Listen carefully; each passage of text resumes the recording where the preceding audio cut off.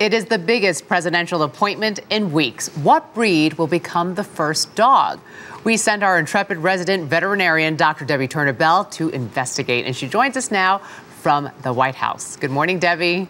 Good morning to you, Julie. You know, President Obama said last month that when he returned from his European trip that the dog would be in place. Well, he gets back tonight, so all of Washington is asking what kind of dog and when is the dog coming? Well, I searched all over town looking for some answers.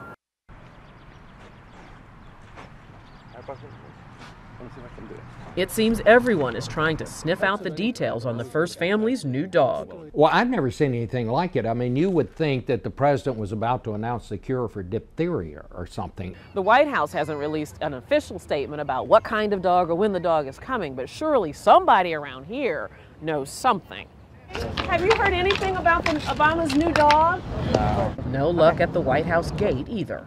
I was just wondering, have you seen any dogs come in? I couldn't tell you. So we asked our CBS News team that's traveling with the president right now.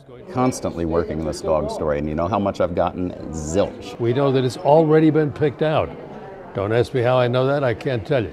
Even Washington Post columnist Sally Quinn worked the phones. Nobody knows anything. I mean, it's like the best kept secret in Washington. Since I couldn't get anywhere with humans, I thought I'd talk to the dogs. What are the dogs saying about the new Obama dog? Anything? If you can tell me where the Obamas are getting their dog, I'll give you this toy. Are you upset that he's looking for a big dog? It should be a small dog, right? Like a Chihuahua? We finally got a tip from the mysterious Deep Snout. He told us something. We're just not sure what. Whatever, just so long as they get a dog. I'm tired of talking about it. Let's get the dog already, okay?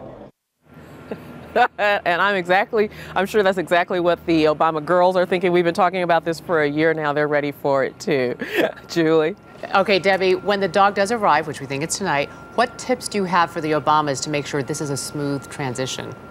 Well, you know, this is the Obama's first dog, so there's going to be a lot of transition for the family as well as the dog. They first of all need to puppy-proof the White House to make sure that the dog doesn't get into any trouble. They might want to take up any heirlooms or any, you know, really expensive pieces of furniture and rugs because the dog's certainly going to chew on something.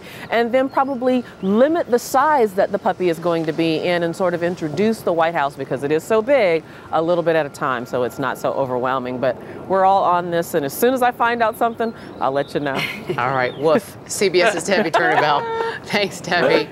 All right, Jill. Remove the heirlooms. Yeah. That's going to be like the whole White House. It takes a while. They gotta vet the dog, see if the dog accepts the post. It's not that easy. Yeah.